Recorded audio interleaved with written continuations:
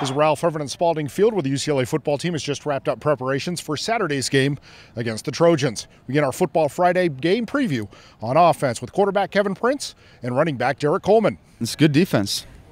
They got a great secondary.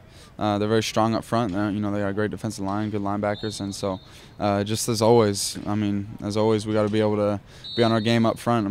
Everything comes down to the big boys, and they got to be able to block them in the run game and be able to protect in the pass, and so.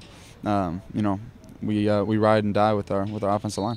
They're physical. They like to play. They know the assignments well. We consider them to be like Arizona State and Cal defense, almost combined.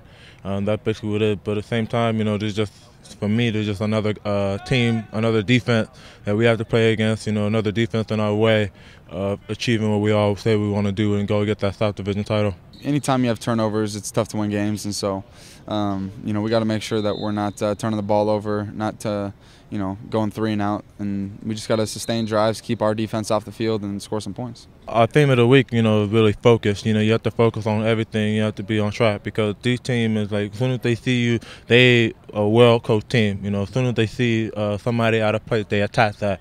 But at the same time, though, if we get all of our assignments, well, all 11 guys do what they're supposed to do, the game will be over. It'll be on our side the whole time. So that's the biggest thing. Everybody has to be on their job. Everybody has to do the assignment with 110% effort, and everything will be perfect.